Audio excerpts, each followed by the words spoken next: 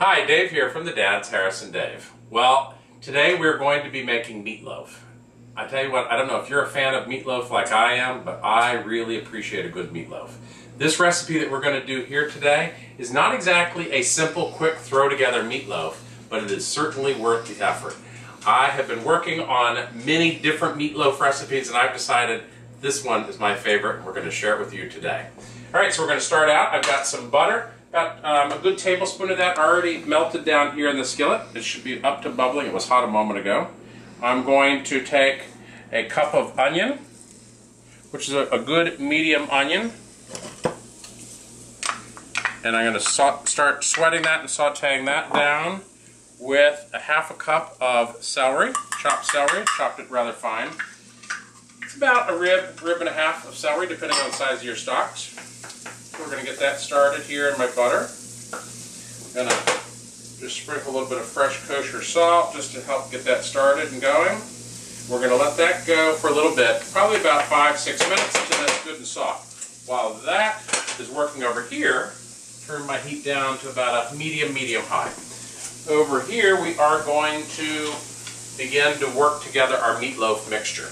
I need my recipe because my memory is not real good in remembering all the details. What I like to use is the meatloaf pack, where you're buying the pack of the beef, the veal, and the pork. I find it really helps give you the texture. If you just use all ground beef by itself, I find the meatloaf becomes very dense and heavy. I think adding the pork adds that little bit of extra fatty texture to it. The veal, I think, really gives that real depth of flavor. And it also has the gelatin in the veal itself, which helps hold the moisture into your meatloaf. I'm told that if you also can't get the veal, you can also put a little bit of gelatin. I've not tried that one yet, but is what I was told that'll really help in replacing that.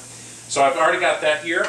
And what I'm going to do is I'm going to, mix together in a bowl here my soy sauce. I'm going to put a tablespoon of soy sauce.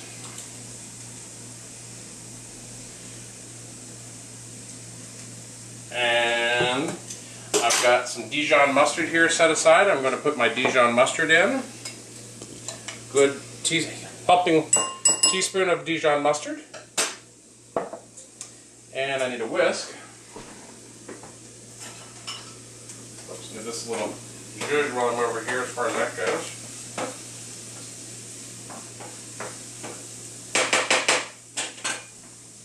Alright, I'm going to whisk this together, and let's see, I'm also going to put into that, let me see, I'm going to put in my 2 eggs.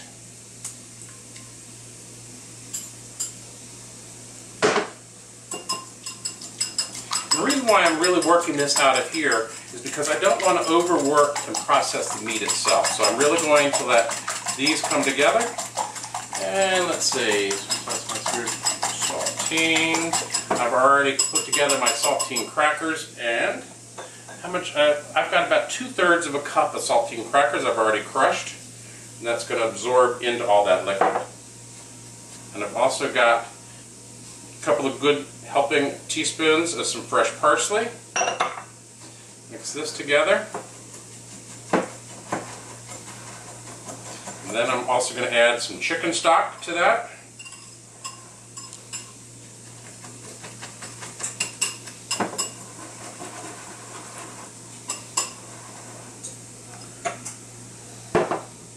And right here I have a half a cup of chicken stock.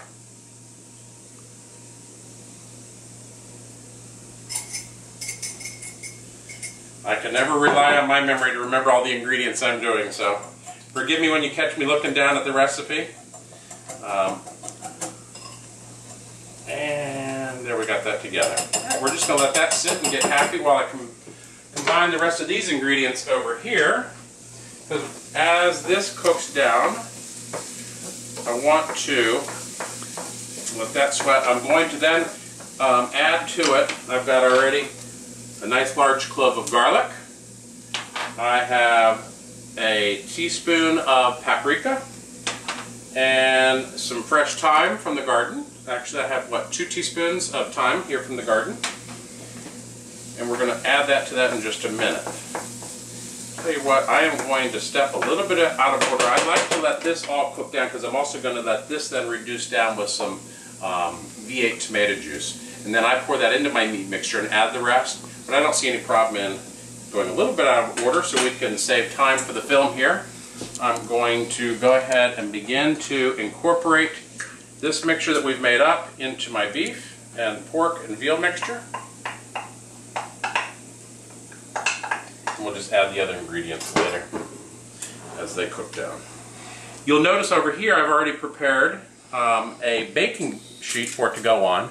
And this is not really just a baking sheet by itself. What I've actually done is I took one of my cooling racks for cookies and I put that on top, and you'll see it has the feet, and that's why I did this.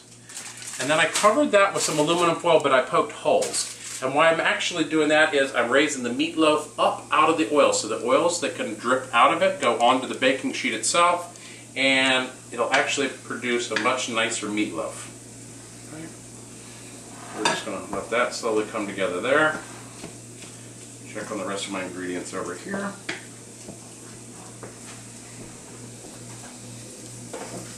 These are still not ready yet. And I don't want to put in my herbs just yet because I want them to cook, but I don't want them to actually overcook. These are going to take a moment to soften up here. Okay. There we go. Let those go for a little bit longer, then we're going to cook it down. Alright, I'll tell you what, let me finish sauteing these and we'll be right back.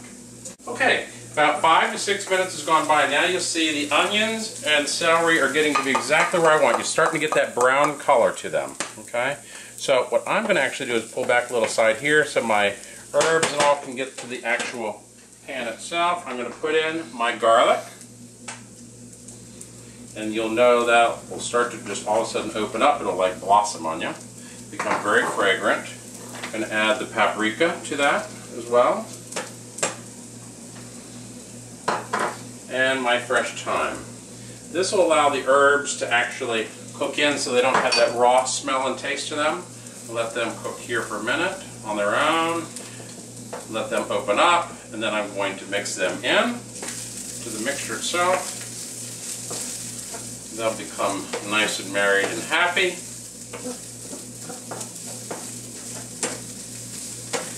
As that gets going, it's about a minute. You should be able to get that nice smell of the herbs. I can smell the thyme actually. This thyme smells really great.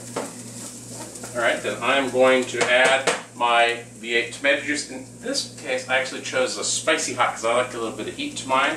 I've already taken some out of the can. I know I've got about my 2 ounces of tomato juice there. And that is just going to now cook down on a medium heat until that actually reduces and there'll be none of the tomato juice itself there left.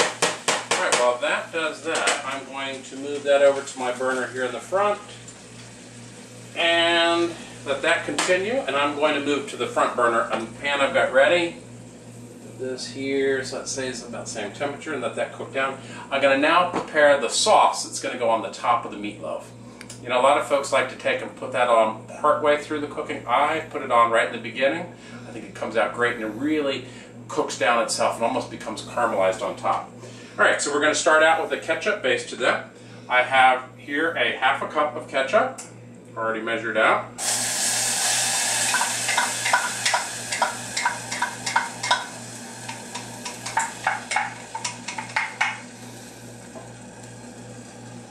I have a ¼ cup of, oops, get all that out of there. ¼ cup of some cider vinegar, which will give you that nice little tartness to it. A little bit of some brown sugar. I have 3 tablespoons of brown sugar. And I'm going to, depending on the amount of heat you want to have, I'm going to use a little bit of Tabasco or any hot sauce, your favorite hot sauce. In this case, I'm going to give it a nice little shake up of some Tabasco. And I'm going to let this cook down and reduce. And we're going to have a great glaze for the top of our meatloaf. Okay. Meanwhile, this is continuing to cook over here. I'm going to let that go for a little bit. I did not realize, oh wait a minute, I do need to put some coriander in my glaze, seeing that it's out, that's why I do that. A half a teaspoon of coriander, and that's a quarter teaspoon that's out. I need a half a teaspoon. All right. The coriander just gives that other little bit of depth and warmth to it itself, delightful flavor. Just sort of mix that in. So our glaze is going and reducing. We have our meat mixture over here. I just need to add some salt and pepper to that for flavor.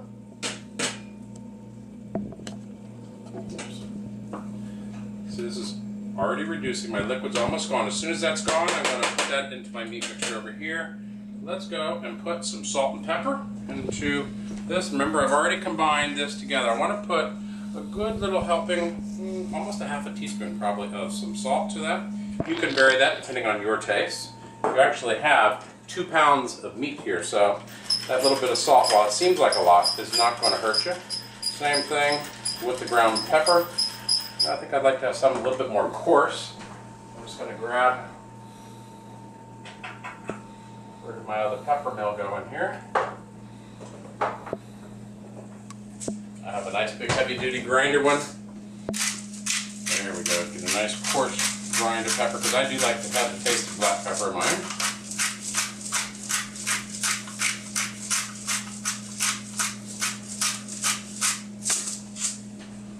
Okay, it's all coming together nicely. You can see my glaze here has come together very well. I'm going to reduce the heat on that. That is really just about how I want that to be for my topping. So, while the rest of this prepares, now you notice, see how most of the liquid is evaporated out of this. We've reduced it down. This is just about ready to go into my meatloaf mixture itself. And this is just going to add the extra freshness. You'll be able to taste the herbs and the onion and the celery all inside of that mixture of the meatloaf we've got going, and it's just going to be delightful. I know, as I said, this is not your ordinary meatloaf recipe. I'm going to put this right into here. But you are going to love it. If you try this, you won't want to go back to doing the traditional you used to know. Alright. I'm just going to incorporate this into the rest of my mixture now. Give that a nice little incorporation. Then I'm going to form this into a nice loaf, and then we're going to put the glaze on top. I know. I wish this could be a whole lot quicker. I wish I had time-lapse photography and everything else I could show it to you more quickly. It does take a little bit of time. We are now ready to actually form this into our loaf. Bear with me 1 second. Make sure my hands are extra clean. Give them a quick little wash one more time.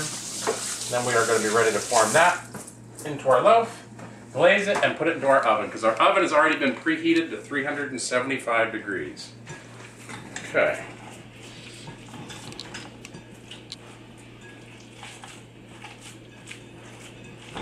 Pull it out of here. We're just going to put it right into our rack. Keep going. And I don't like to make my meatloaf too thick, because it's going to cook a little more quickly this way. It's going to spread out for more of that glaze. But you're going to make, as you're forming this together, you're actually taking some of the air of it out. I form it so I actually have almost like a well in the middle, because I like to have that glaze form and stay in the top of it. And it'll start to run out down the sides, which is great, what I want. But I want enough to be able to stay on the top, okay? Want it to be pretty much an even consistency as far as thickness goes all the way around, so that it cooks evenly in your oven. Okay, that's about how I want it there. And we are ready to put the glaze on and get it into the oven. Okay.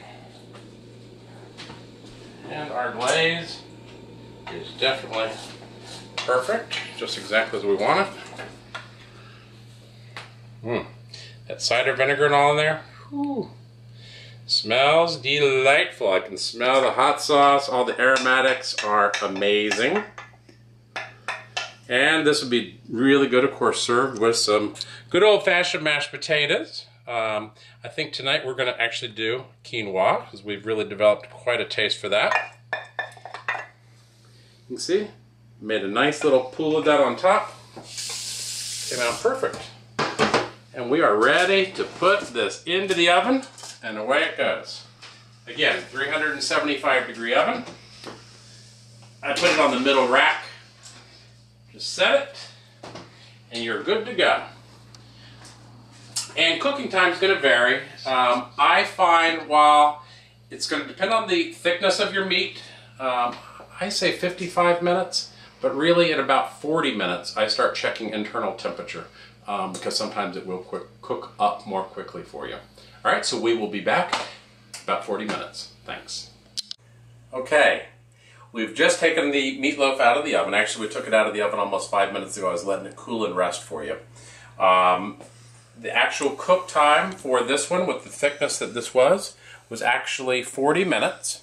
I have an instant read thermometer. I inserted it in and I pulled it out of the oven when it was 140 degrees. Now you're going to notice the darkness and almost caramelization to the sauce that's on here.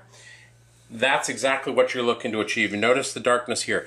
How I achieved that, because it wasn't really quite there at 40 minutes, I put it under the broiler on a high broiler for just a couple of minutes until I saw the sauce was all bubbling up and getting good and perfect looking. And I pulled it out, I've let it set, and that's where we're at. So, let's go ahead, take a slice off, and try this little puppy out, shall we?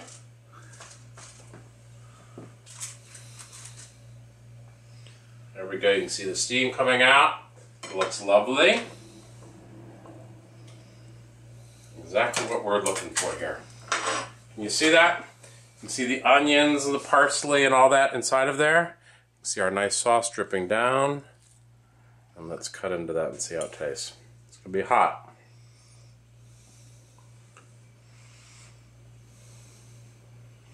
Mmm. Really good. You can taste the cider vinegar in there, the heat of the hot sauce, but you're tasting all the herbs, the lightness of this meatloaf mix. It's terrific. Check it out, try it. Once you try this, you won't want to go back to just plain old ground beef in your meatloaf. From Harris and Dave, the dads, Harris and Dave, thanks for joining us.